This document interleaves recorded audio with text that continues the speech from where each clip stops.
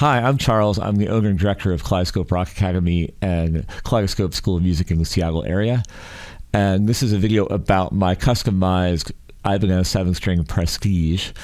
In the course of this video, I'm going to show you this amazing graphic. That's kind of the highlight. So we'll cut to a camera to show you that in just a sec. But also in this video, I'm going to tell the story of how I got to here with this custom guitar. And I'm going to demo the sound of it with a HeadRush pedal board and a Spark amp by Positive Grid. So here's a close-up look at my Ibanez 7-string Prestige series. We have a little friend in the studio here today. This is Klaus. So, to give you a close-up look of this graphic,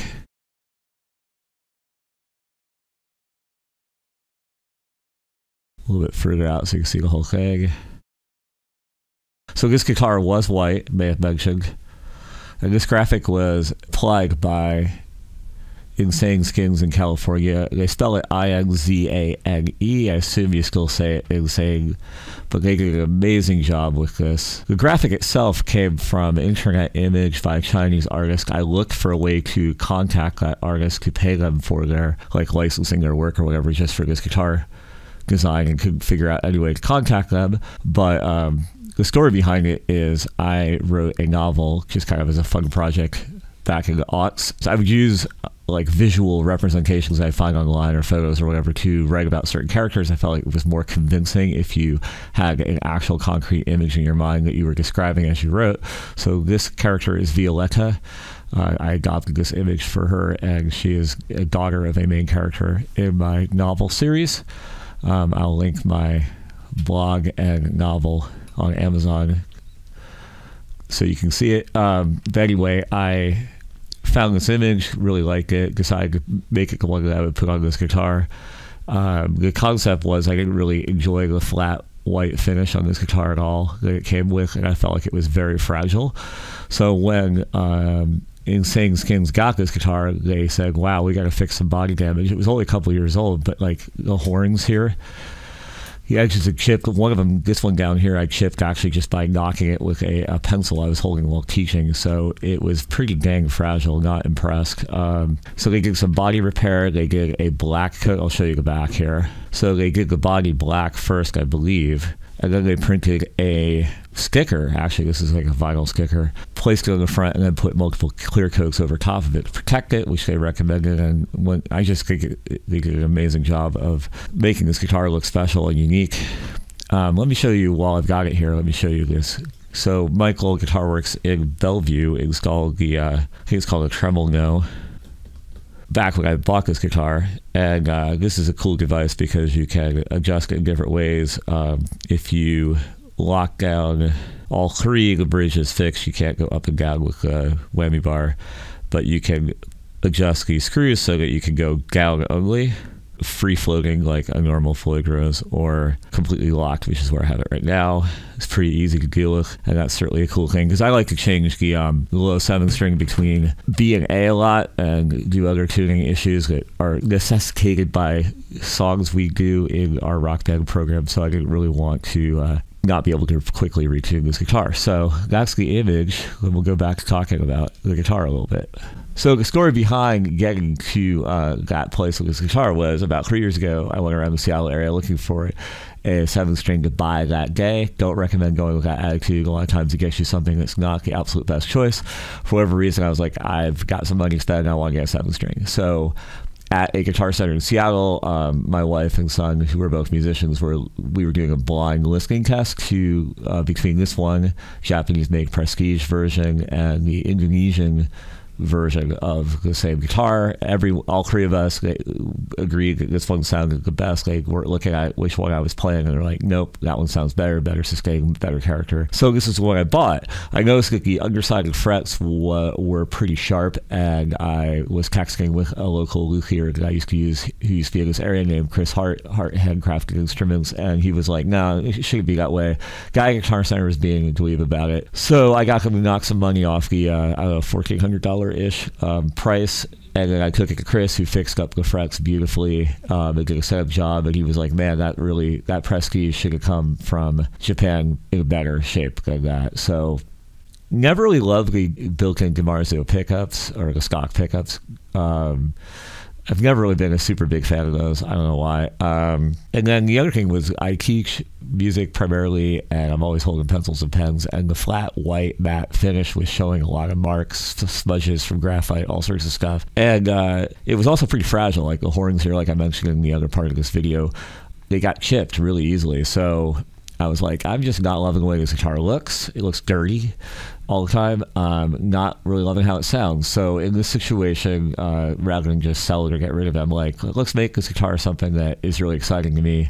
I've customized other guitars with that mindset. And so first I've sourced this graphic and sent it down to Inzane Skins. It was down there for a long time. They went to NAMM, they moved locations, he did multiple coats on it. So it really took him a long time, but I was happy to wait. But the end result was amazing, like just incredible, as you saw in the close-ups. So let's listen to what this sounds like with the Tom Anderson pickups. I really love Tom Anderson pickups. I have them in a Godin Telecaster. I put one in the bridge of my cheap Jackson Chinese 7-string, which made a huge difference because stock pickups of that thing were garbage, feeding back all the time. And so decided when I was not thrilled with the sound of this guitar, which should be a much nicer guitar, let's just put the 7-string Tom Andersons in there. And Darren had some issue. Darren at Ross Guitars is the one who reassembled this. Did an amazing job. Had to deal with like routing issues on the size of the pickups. Had to deal with some other technical things that he resolved and did a nice setup. But this is what it sounds like through the Spark Positive Grid with those pickups. This is my custom clean sound on my Spark. And then this is the bridge pickup. Slightly out of tune, sorry. New strings. And then I had Darren install this push-pull to split the pickups. So that's the thin version. Significantly different. Like if you go to add a chorus to that or something, I always kind of like the sound of like a thinner pickup with that type of chorus sound. I really love how you can dial things in so WYSIWYG with the Spark. Kind of reminds me of the days of the red kidney bean shaped pod. Here's the middle setting, both pickups on full. Seems like I've activated the delay too. Here's split.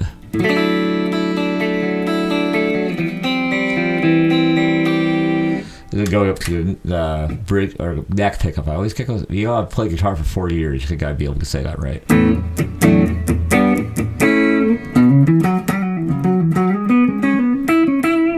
This guitar only has volume knob, no tone knob, so if you want to sound jazzy, that's about as jazzy as it gets.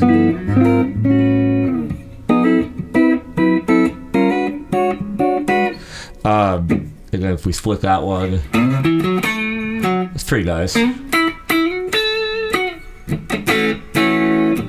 Okay, let's pop up to my bluesy sound.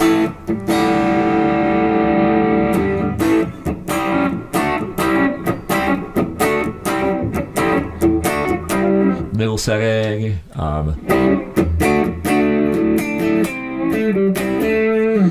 Neck.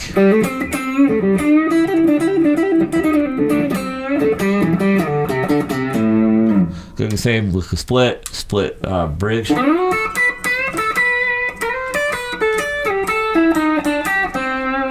Middle. That's a nice sound.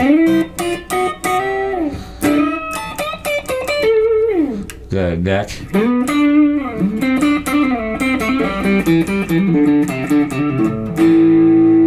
And then if we go up to my more of my so-called rock sound, back to full bridge.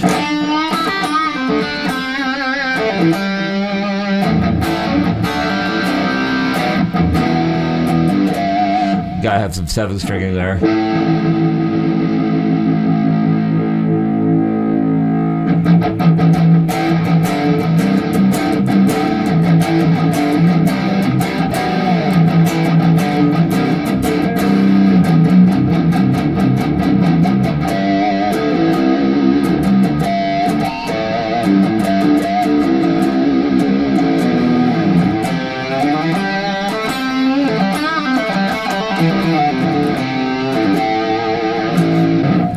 Let's try some other pickups in there. This is the middle setting.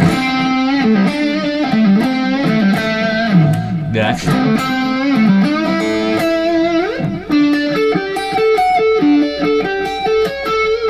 That's actually an iconic riff played with that neck pickup. That if you ever want to test a guitar and see what the neck pickup really sounds like, that's always a good thing to play. Because we all kind of have engraved in our mind as guitar players what it sounds like. If I do the same thing with the splits, that's the bridge split. Kind of cool.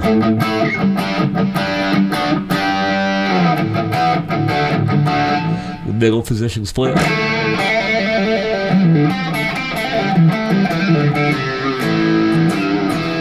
I think having the push-pull definitely adds some total options to this. I mean, especially like the neck one split.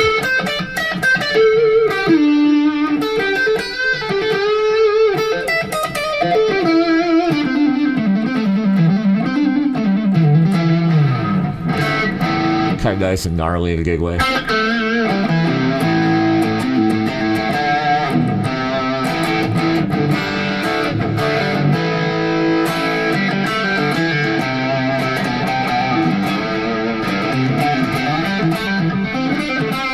Yeah, I really like that sound a lot. So, I mean, guys, just goes to show, adding that switch, I couldn't get that sound before. Now I really like it. I do not have it locked down right now. Not using the fine tuners right now. If you're not wailing on the whammy bar, you probably don't need to. Because I have it locked down right now, and I'm not the world's greatest whammy bar trick artist, I'm not going to even put a whammy bar in for this video, maybe some other video. Let's just play it through the HeadRush just for a second for a standard comparison. So this is the HeadRush pedal board through the native HeadRush speaker that I got on a promo from Sweetwater, I think. It's an 8-inch speaker. My patches for the HeadRush are actually set up for a line 6 gauge source. That's another video I did demoing that. So I think they don't really sound perfect through the HeadRush. One thing I found with HeadRush is you've got to you definitely need to contour your patches to what you're running through, even on like the bypassing a regular amp mode. You know, if you're using like this particular PA system, this recording thing, this HeadRush monitor style speaker, they're going to need to be contoured. Even in the back of the stage source, the line 6 gauge source, there's different, what would you call them, parameters? I don't know. There's one for monitors, main, electric guitar, and depending on which one you have that on, that you actually have to program your HeadRush for that particular setting. But this is what I've got here right now. It's kind of like my backup system to have this HeadRush speaker here at my house. I bought the stage source because the HeadRush speaker was loud enough for gigs, in my opinion, but I keep it here at my house. So let's plug it in and see what we get. This is I think my native clean sound on this. Quite a bit different.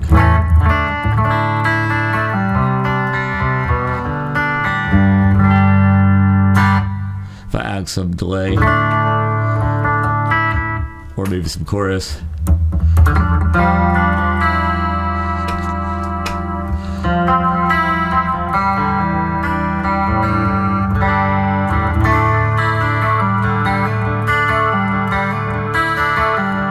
I noticed right away there's a little bit of a darker sound to this unit, and I think it's probably a good speaker.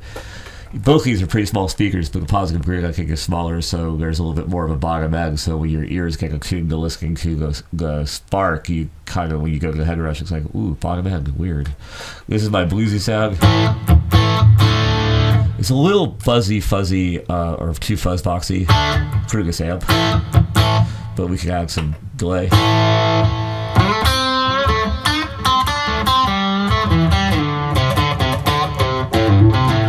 That's the neck pickup. If I split it,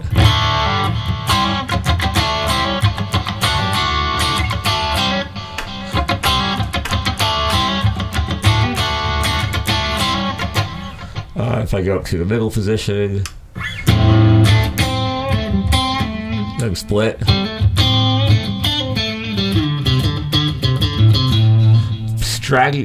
More strattier than you think you get out of something like this, right? Neck.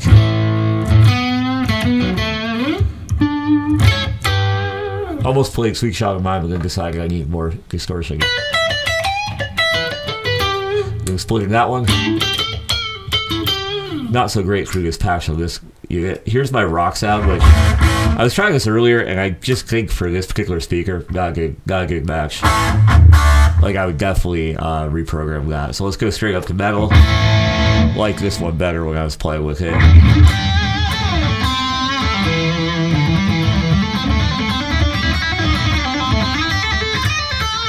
So I make all my own patches for things like this. I sometimes start with something that comes with a unit. Sometimes I just wing it from scratch. I do have some videos about HeadRush if you want to check them out. Let's go for the good old bottom end.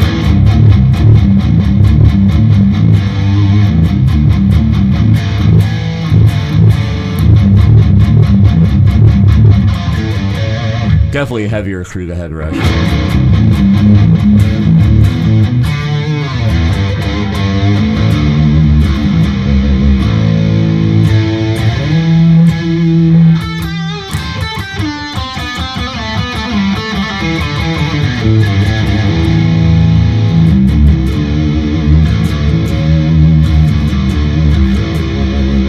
I woke up the dog with this one.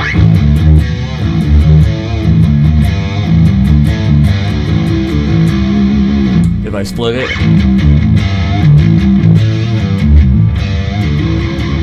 that actually might be good for some of the things I listen to, like that have more of that. I know there's a trend, I think, with bands, everything from like Ginger to Vukovi to Nothing More, where what you used to think of as a heavy tone that was more smooth now has a little bit more rasp or bite to it.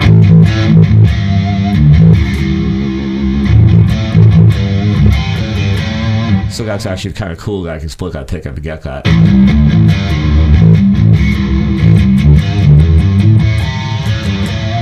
So what do you think of the Tom Anderson pickups? I'd like to know your opinion, especially if you own a RG style Ibanez that has stock pickups. I'm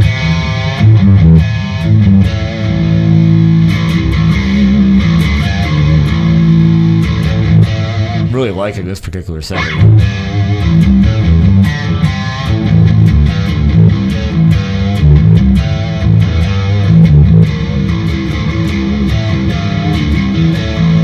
Once again, if you have a certain guitar sound or whatever, it can really inspire you to write a certain type of song.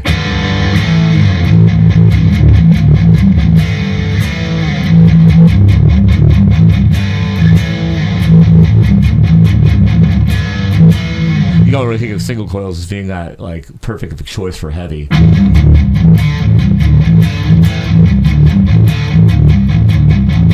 But there's a little bit more transparency. Like this gets a little muggier.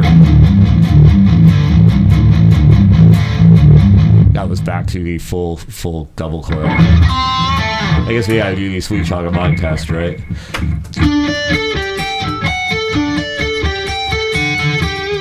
That was with the neck pickup again.